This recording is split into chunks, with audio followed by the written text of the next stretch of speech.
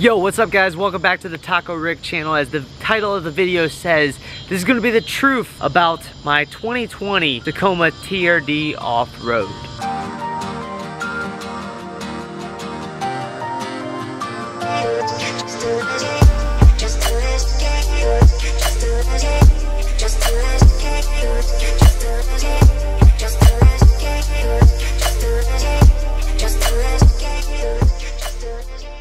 As you guys have come to know on the channel, this is my cement gray 2020 Tacoma. It now has over 10,000 miles. I just hit 10,000 miles the other day, and obviously it's been lifted with a 3-inch lift kit from Rough Country. We have fuel 18-inch off-road rims, Duratrack tires, and a lot of other modifications, including custom headlights. If you haven't seen all the modifications done to this truck, it's all in the video playlist on my channel. You can go check out all the mods that we've done. But on the note of the truth behind this truck, I want to talk about the truck itself as well as the mods in terms of what is actually good and what is bad.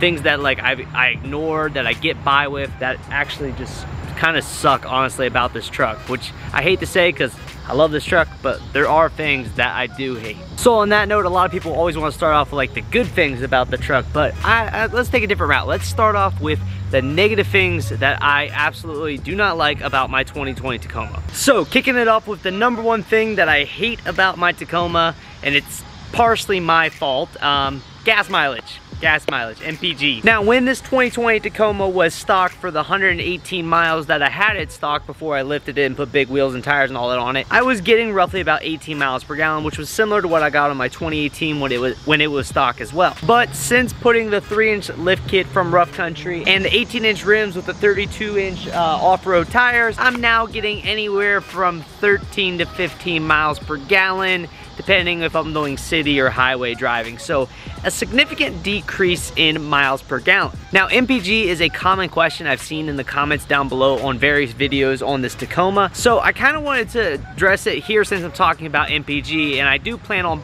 making a video on this, but the lift kit itself doesn't necessarily affect your MPG. When I lifted this truck and still had stock tires on it, I barely saw like 1 mile per gallon difference in my gas mileage. The biggest thing that affects your MPG is those big, heavy tires and wheels. I mean, those things weigh a lot more than what my stock tires do. And the more weight you gotta move, the more power and the more gas you're gonna burn through to move that. So just something for you to keep in mind. The bigger the tires, the bigger the wheels you go, the worse your gas mileage is gonna be. This is actually a very conservative off-road tire, the Duratracks are. If you bought something like a Nitto Grappler, you might be looking at even worse miles per gallon, or just the fact that I'm rocking 32s versus 33s or even 35s, I'm probably getting better gas mileage than if you got a bigger tire than what I'm rocking. So keep that in mind when you are considering lifting your Tacoma.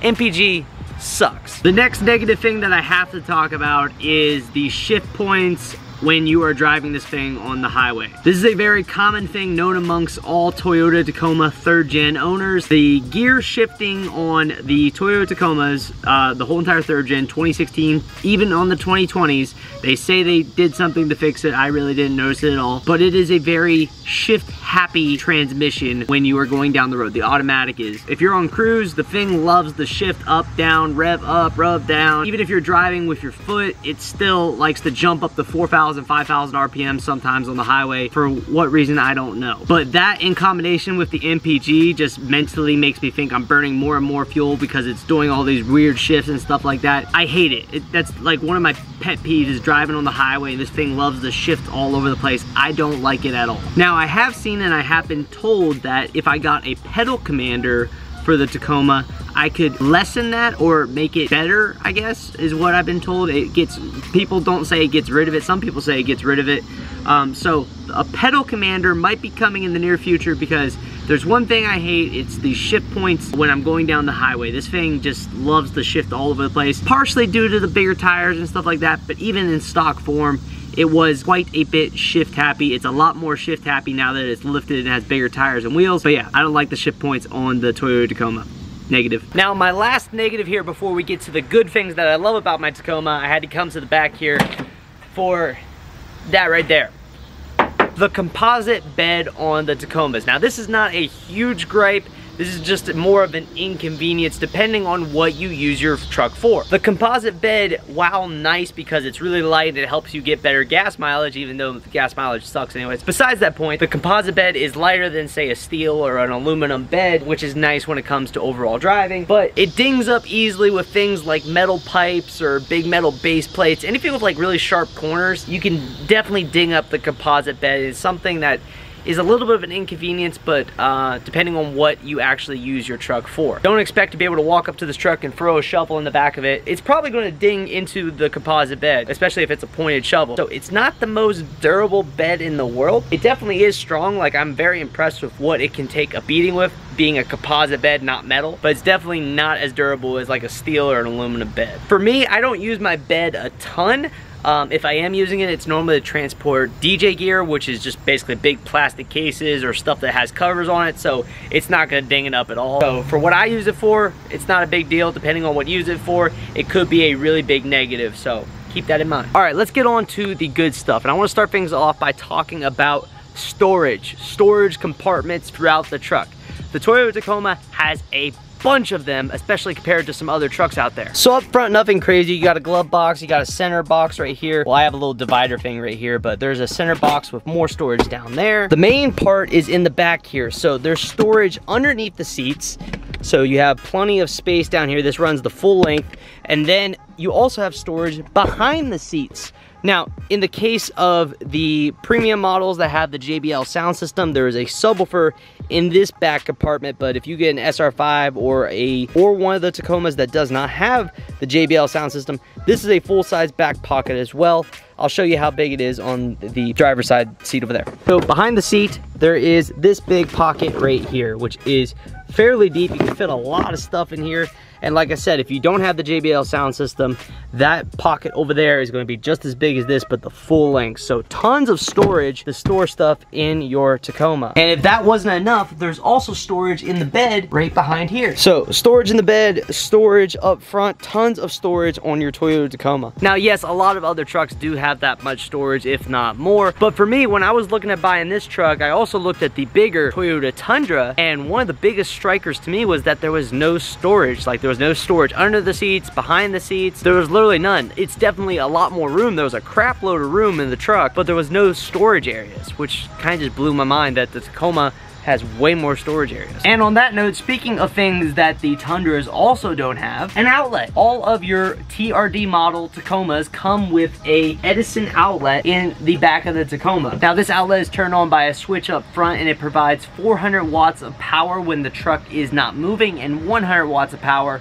when the truck is moving. And I can tell you straight up, this thing is one of my #1 favorite things about this Tacoma. I love it. I'm a DJ, so we use electronics out at events. A lot of times we're out at barn venues, middle of nowhere, and the amount of times that this thing has come in handy as just a backup way to power something, even just working on the truck. So if I'm somewhere and I need to work on the truck, I can plug in an extension cord, I can plug in a light, I can plug in a speaker. It's just really helpful that I have an outlet that I can power stuff with on the go wherever I want. This thing comes in handy more times than not, and it's one of my favorite features of this whole entire truck. Now, on my next positive thing, I came to the inside of the truck because I wanted to talk about the technology. The technology on the 2020 Tacomas and the TRD models. I have the premium upper, like max loaded out Tacoma. If you guys didn't see my full walkthrough video of what all I have, but basically maximum everything is in this Tacoma minus the 360 camera, which personally I think is pointless unless you do a lot of heavy off-roading. So before I actually show you some of my favorite features inside this in terms of technology, I just gotta say, it's not overboard. It's not like a Ford or a Dodge that has tons and tons of technology built into it, but everything that's built into it works and works really well. So most notable on the 2020 Tacomas, they added Android Auto and Apple CarPlay. I obviously have an Android. I got this cool little magnet phone mount right here, but this just overall finally makes the Tacoma work a lot better with your phone. Just like, it's seamless.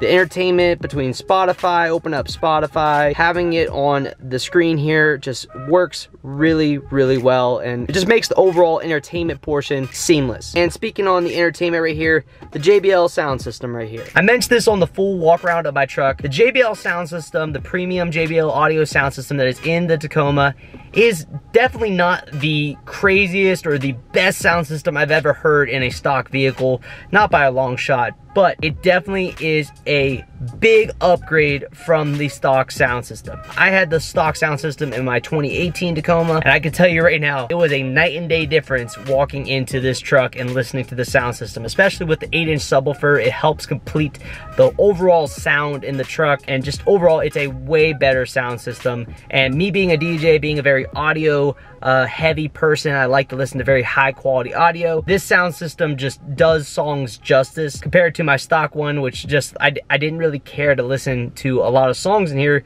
because it wasn't full range, it lacked clarity. This sound system is nice, it's full range. Again, it's not the best in the world, but it definitely does songs justice and it sounds really good, especially compared to stock. And then overall, there's just little features that are in the technology package, the premium package with the TRD, that are just features that you get so used to that when you go to like your parents' car or your friend's car that doesn't have them, you just feel kind of lost. One of the biggest things for me is keys. So having the push to start, and not just the push to start, but the unlocking of the truck when I grab the door handle and being able to lock the door with just being on the outside of the truck, not having to use my keys, is awesome. It works so great. The radar cruise control, I know a lot of people hate it, a lot of people love it. I personally love it for long road trips. I drive a lot of highway miles, so the radar cruise control, being able to set it and just kind of honestly lay back like a gangster in my chair here and just kind of let the truck drive is awesome. I love having that feature. It makes those long road trips a lot easier, that the truck will brake and accelerate for me to stay at whatever speed we're driving at on for cruise. Blind spot monitoring, never had it in a vehicle before, but it's definitely saved my ass a couple times trying to merge on and I didn't really catch a car that was in my blind spot. So for that, I love having that on the truck. The parking sensors, I shut that off completely. I guess that's a gripe, but that's just personally my opinion. I don't use parking sensors because I know how to back up. I know how to use my mirrors and back up. So I hate the parking sensors because it just beeps like crazy at me every time I'm trying to back into my garage. And for you guys that didn't know what I was talking about when it comes to the door handle, truck's unlocked right now. I have the key in my pocket. I can just swipe right here and it locks the truck. And then say I want to get into the truck, all I do is grab the door handle, it unlocks. It's just simple technology things like that, being able to lock the truck, walk away, walk back up to the truck.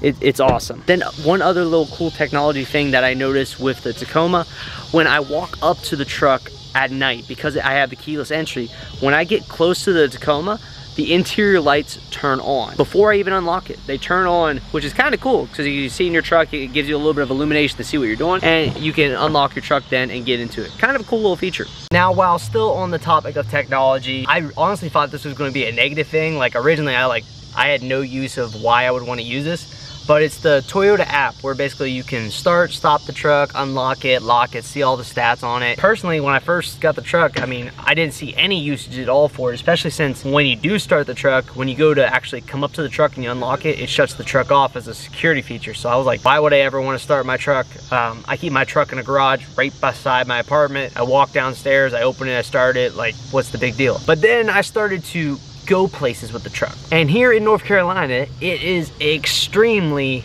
hot in the summer. Like, I'm sweating right now trying to film this video for you guys in the evening. So having the ability to say if I go to the grocery store and while I'm in the grocery store to start my truck and get the AC running and get it nice and cooled off, especially having an all black interior with leather seats, getting the AC going, cooling off the truck, or when I'm at work, before I head out to go to my truck, I can start it, get all the AC going. It has actually become a feature that I really use and I really enjoy having rather than not having, because the worst feeling ever is coming to a hot truck with leather seats where everything is just like you can't even touch it because the sun's been beating down on it. So having that ability to just use it to start and stop my truck, well, mostly just to start my truck when I'm places, to get the AC running, it came in very handy. One other thing that I love about my 2020 Tacoma, the sunroof. 10 out of 10, especially down here in North Carolina. Being able to open that thing up and drive and cruise, roll down all the windows, just 10 out of 10 awesome. Love that feature. And most notably, my absolute favorite feature on the Tacoma is just the looks. Now obviously it's been modded out and everything like that, but the looks of this Tacoma are just I can't stop. Like, I could stare at this all day if I wanted to. As much as I loved my previous 2018 Tacoma, in reality, this was actually the Tacoma I was looking for back when I was buying my 2018. I was looking for a cement gray because I wanted to get the cement gray. I wanted to black out everything and basically do exactly what I did to this truck right here. So the fact that I've basically created that now and it's like basically done. Now, obviously there's a lot of other little things that I want to do to the Tacoma. Maybe go with a bigger lift down the road, maybe go bigger tires, maybe put Raptor lights on the front of it, just little stuff like that. But for the most part, the looks of this truck are done. This is what I've always wanted. This is the truck that I wanted to have. Now it just comes down to some of the performance mods that I want to do to it. So I just can't not note that one of my favorite things, or the truth about my Tacoma, is all the negative stuff. The looks the looks are worth like the looks. Like just look at it. Just look at it. Now, I popped my hood here to show you my last favorite feature of the Tacoma. For me personally, it's the biggest reason why I love it, and that is how easy it is to modify. Not only are there tons of companies making modifications and stuff you can buy for this Tacoma, like I barely scratched the surface. You got like racks and all kinds of overlanding stuff. The feature that I love the most is how open the engine bay is for a modern truck. Anyone with a newer truck or a newer vehicle will straight up know that most engine bays are very tight, and they put a crap load of plastic and stuff that makes it super hard to actually get anything done or work on them. I mean, the Tacoma is so wide open and easy to access everything. Now note, I did take the stock air intake off here and put a cold air intake in it, but even then there's still tons of room to be able to actually modify. There's tons of room up here, space for days to put stuff. You can put air compressors, all kinds of space up here in the engine bay. And I mean, this is just a little cover here, it just pops right off. You can see the V6 engine, but down the line, just having this much space and this ease of being able to work on the engine bay is super helpful. And lastly, it's a Toyota, it's a Tacoma. The third gens have proven themselves. I mean, they started making them in 2016 to be a very long, reliable vehicle to be able to drive. The engine, the transmission, even though I hate the shift points, has proven to be a very reliable setup, and that right there is worth the price alone of admission to buying yourself a Tacoma, because it's going to last you practically forever. I mean, that's my plan with this, is this truck's going to last me forever. So with that said, that is basically the truth about my 10,000 miles now on my 2020 Tacoma TRD off-road premium, fully loaded, now modified the heck and back Toyota Tacoma. It's got 10,000 miles on it. I love it. There are those few negative things that I mentioned, mostly gas mileage. So if you guys have any suggestions for future videos, modifications, stuff that you think I should put on my Tacoma, leave it down in the comment section down below. If you haven't already seen all the other videos that I've done on the mods so far, check them out. They're on the channel as well. Everything, including the newly added light bar, which I love. Tons of stuff on this Tacoma. So check it out. Don't forget to hit that like button, leave down in the comment section down below, hit that subscribe button. And with that said, Taco Rick out. Peace.